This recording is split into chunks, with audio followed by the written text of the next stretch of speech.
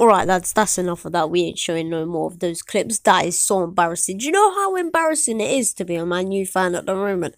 We actually just cannot catch a break. Losing to flipping Arsenal. Who loses to Arsenal, man? I swear, don't show any more of those pictures again. Otherwise, I will literally do what Granit Xhaka did to Diogo Jota in that game against Liverpool. I actually give up at this point. I can't be asked anymore. It seems like we're losing every game.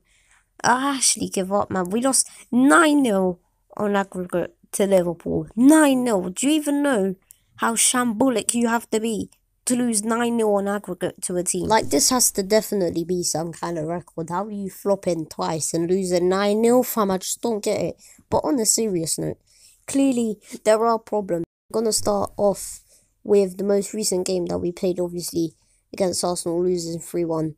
And what happened was just shocking. Oh, Bruno, hand the ball to me, yeah, because you know I'll smack it in.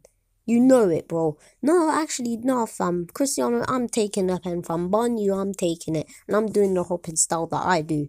Because I can do it. No, Bruno, don't do it, please. Just hand the ball over. I scored in the last game. I beg, hand the ball over. Do you know what? Bonnet, just take it. I swear if you miss though, you're getting rushed in the changing rooms, fam. Watch. Kick. Bruno Fernandes has looks on as a bystander. Fuck's sake, Bruno. I told you, man. I told you. Hand the... Do you know what the mad thing is as well, though?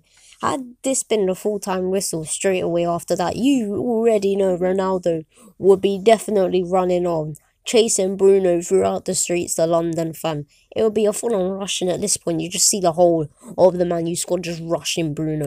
I swear that's Ralph and them, man. Come. To be honest, I still don't know to this day why Bruno decided to take the ball off Ronaldo and take the pen. I just don't know why he did that. And do you know what pisses me off the most? The fact that he did that hop, skip, jump penalty, man, is so annoying. Even Jorginho even done that in the game with Chelsea and he fluffed his lines with 5 minutes to go. Just don't do the penalty. Just run up and whack it or something else, man. Anything but that.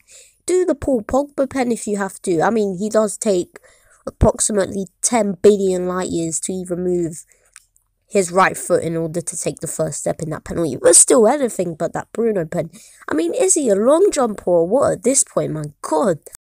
And to make matters even worse, the first goal we conceded put 2 1-year-olds at the back, and they would do better than Varane and Telles there. Because if you see the clip, what are they doing? But do you know what I blame? I don't blame Bruno. I don't blame Ralph Rangnick, the tactics. I don't blame the two at the back. I blame the grass on the pitch, because you see, the grass was too long. How are we meant to be playing on the surface that has the grass, the length up to my kneecap? And the grass was too long. Yeah, you could say it was too long for both teams, but then, okay, then I'll counter you with the option. How about the wind? The wind, that's a fair option. I mean, maybe when Bruno was jumping, yeah, the velocity of the wind speed affected his jump so that he would jump a bit higher and he would carry more pace into his shot, in turn sacrificing his accuracy. Yeah, I can't, I'm just waffling. But still, no, I don't blame the wind or the grass. I blame the players. They're absolute shambles. Get them out. We need a whole new reform under Erik ten Hag, which is why I'm actually so excited for Ten Hag to come in, by the way. When he got announced, I was really happy with it because I see this as a new era for Manchester United Football Club. I see this as maybe this is the one thing that Manchester United need to just have that little, like, just boost in our club that we haven't had for so long. And I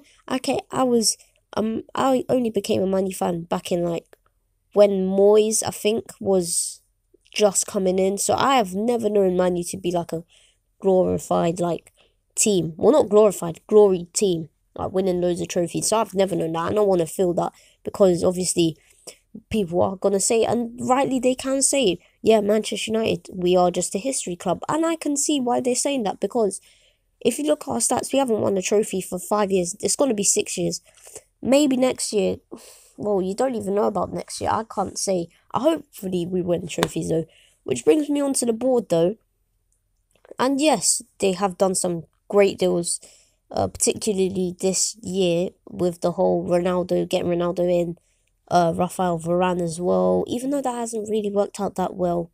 Jadon Sancho was a good deal, which they should have done a year ago before, but we won't mention that. But yeah, they have done some good deals. It's just the fact that, it's just, I don't know, they appointed Solskjaer, right? And then he was kind of a puppet on strings to them. He just followed every move, which is why we're in the position we're in right now. He didn't go against the right thing. He went with what the board says. Like when they appointed Darren Fletcher as the, what is he, the technical director? Or I think so. He's one of the directors. These guys they're just yes men to the board, and ultimately is why we're in this position. Too many players getting favoritism, starting in the starting 11 that really shouldn't have started. Remember, guys, did you see the interview on Sky Sports where Maguire was like a couple of days ago before we played Liverpool and got absolutely smashed? He said, "Oh, well, I must be doing something right if two managers have both picked me in the starting 11. Bro, shut up. You're not even good, mate. You're frauding a living at Man U. How you cost 80 million is beyond me. But, yeah, it's just decisions like that. Like, why is he still in the starting 11? Clearly, the board still has some majority over Ralph Rangnick, because Maguire is still getting in that starting 11. I'm so glad he's out for the rest of the season, I think, because it just saves us, I think. I just want Fred back, though, to be honest, because Fred does give us that more capable side. I know a lot of people diss him, but I actually kind of like him in our team. But yeah, now I'm going to go on to a new bit of my video. Let's take a look at it. So, guys, I've literally got a tier list of my players that I think should go. So we got 4 tier listed, never mind the rest. We got best players, young stars, bench player, and get out. So obviously get out being the worst, our best players being the best. Starting off with David De Gea. First of all, we are going to choose him as number 1. We're going to add him to best players. He has saved us countless times this season.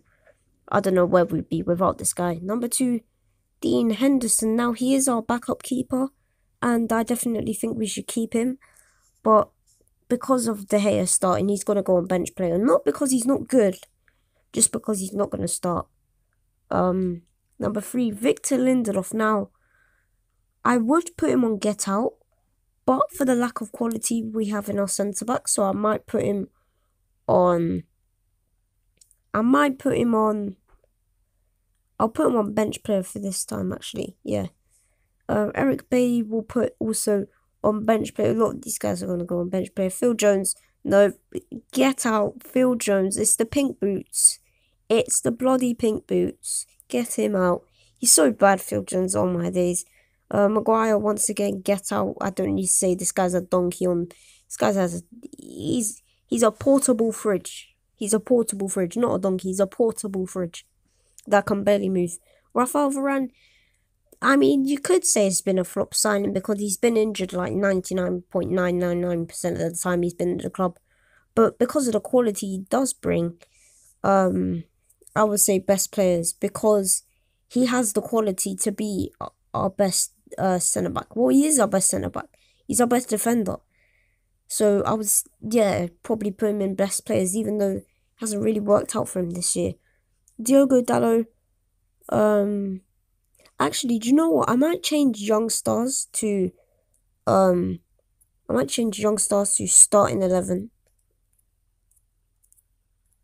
Because I feel like that's more accurate. Dalot, starting 11. Yeah, definitely. Shaw, starting 11 again, because those two are actually decent players. Alex Telles, no. I think he's 29 or 30, and he's not really good enough. He's not good enough. Wan-Bissaka, bench player. I just don't rate him anymore, to be honest. I think the hype has long gone from him. Paul Pogba needs it. And do you know what? I like Paul Pogba as well. It's a shame. I love Paul Pogba. He's on his day, he's one of the best centre mids in the world. But he just has to leave, man. It's just not worked out for him. He's done nothing for our club. I mean, no, there have been key moments. I can't deny it. There have been key moments where he carried us to beat Man City. He won us the Europa League with one of his goals. He has been decent in those games, but other than that, he's really been nowhere. Jesse Lingard, another player, needs to leave. He's done nothing, to be honest, since the FA Cup final in 2016. Fred, starting 11 right now, only because we don't really have a better midfielder than him. And people are going to, yeah, I can already see in the comments, people say, what? Fred, best midfielder, best central defensive midfielder. I'm not counting Paul Pogba because he does not do anything. Fred has been better than Paul Pogba this season, I would say. For the games Fred has played, he has been better. So we're going to put Fred in starting 11. Bruno Fernandes, I know he's got the quality. It's been a really poor year from Fernandes. I'm going to put him in best players because he has the quality to be our best players. Scott McTominay, bench player. I don't think we need to sell him. It's just the fact that he would be a good backup option. Let's say that Ronaldo, best player. There's no denying. I really should make a new tier called GOAT where I put De Gea and Ronaldo in. But yeah, let's do that. Ronaldo definitely best player. Let's see. So we only got a few more left. Rashford. Marcus, what has happened? Meek Mills has come back. Free school Mills merchant. Oh my days. He's been shocking this season. Absolutely atrocious. I'm not going to put him on get out because I'm not one of those type of people. If you have one bad season to say, oh, get out my club. You've been rubbish the whole time you've been here. No, I'm not that type of guy. I'm going to put him starting 11 because I know Rashford does really have the quality to turn this around. Hopefully next season will be his season. Hannibal, bench player for now, but he's going to be one of our youth stars, youth prodigies in the future. Edinson Cavani, this man is a fraud. Do you know, I didn't even realise this guy was still at our club until I saw it on an Instagram post where it was like, said something like, it was like, fun fact, did you guys realise Cavani is still at Man U? And I just deeped it as well. I didn't even realise this guy was still in our team. I thought he left on a free or something in the summer. This guy's been useless. Get out of our club, mate. He's done barely anything for us. Jadon Sancho, starting 11. I would put him on best player, but he hasn't really done anything this season. He's another young talent that we're gonna keep, like Elanga. Starting 11 or bench player. I mean, if we put Rashford on starting 11, actually, I might go ahead and put Rashford on bench player and put Elanga in starting 11. Elanga has been way better than Rashford this season. We'll put Elanga in starting 11. Shortire, he hasn't played that much this season. We'll put him on bench player because he hasn't really played that much. So there is my tier list for this video to wrap up the video of what I think should be done. Actually, I really should make one for my new board. Do you know what? I might do that as a video idea in the next one. But guys, if you have enjoyed this Manchester United video, make sure to smash like, subscribe to the channel if you are new, and let me know in the comments what team you want me to do next, because I'll do a team. I'm down to do another team. I should do more videos like this, but I'll see you guys in the next video. Goodbye.